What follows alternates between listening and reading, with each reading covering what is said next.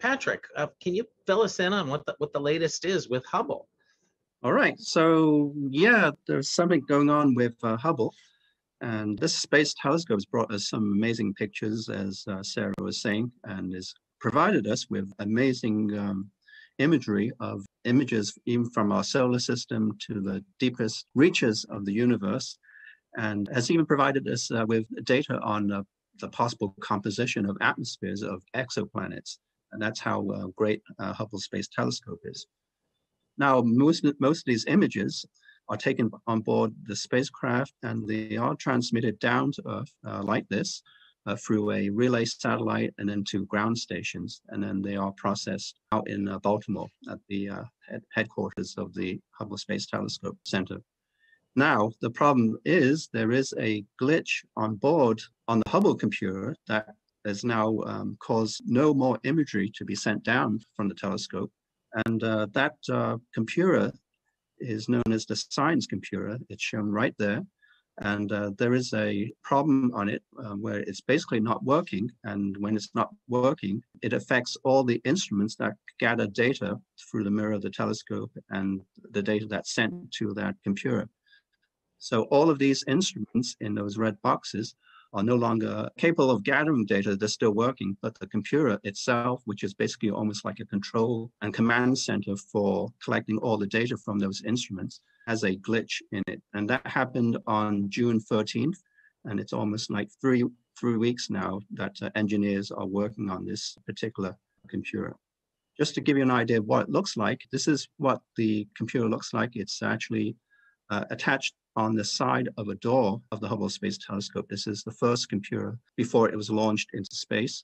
And when I say the first computer, it's because that computer has since been replaced by an identical computer, which is seen here, in a servicing mission in 2009. And here are some pictures of that. That's service mission number 4. It did a number of things, including installing the wide field camera, which was a big advance for the Hubble Space Telescope. You can see here one of the astronauts working on the Hubble Space Telescope, which is literally attached to the space shuttle.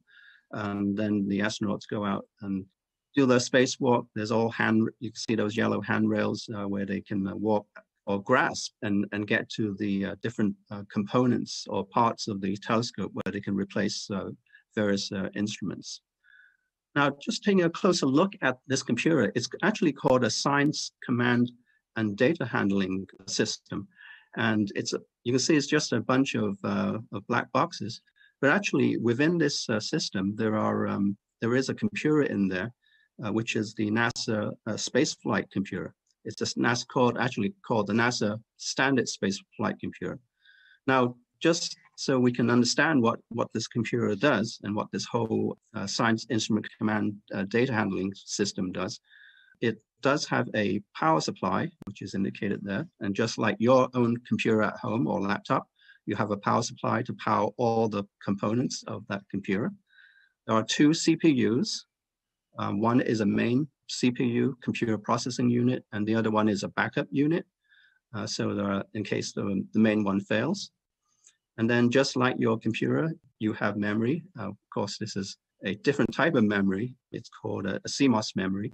And there are 4 banks of them of 64K. So that might not sound like a lot, but this computer was actually designed in 1980. So the computer on board the Hubble Space Telescope is 50 years old. Now, in order to communicate with the instruments, there are these interfaces, just like your USB 3 ports and your video ports that connect to your cameras and your peripherals, your printers. The interface connects to all the scientific instruments on board the Hubble Space Telescope, which are kind of shown here. So what's going on? Well, I'm going to just back up the slide here. So what's happening is that when the glitch occurred, the engineers tested writing data to the memory, to those memory banks, and they found that they could write to the memory banks, but they could not read what they sent to the memory banks. So that was the glitch that they're dealing with at the moment. So they thought, okay, we'll switch from the main computer to the backup computer and do the same test. Let's write to the memory, and then let's see if we can retrieve data from the memory. Well, on that test, the same thing happened. They could not read information that they sent to the computer memory. So they're looking at maybe other things in the unit, maybe the power supply, which supplies 28 volts to all the systems. Maybe that is not supplying 28 volts. There may be issues with the buses and some other units within this system here. So kind of today, they are actually still working on other options. And as of today, they are basically still working on the issue, and hopefully if they can find a solution, that would be great. Otherwise, we could lose a great observatory in space. Thank you, Patrick, for that report. Fingers crossed for the Hubble Space Telescope, of course, and let's hope they can get it working again. We currently don't have a large space telescope to replace Hubble. We were hoping the Webb would overlap with Hubble.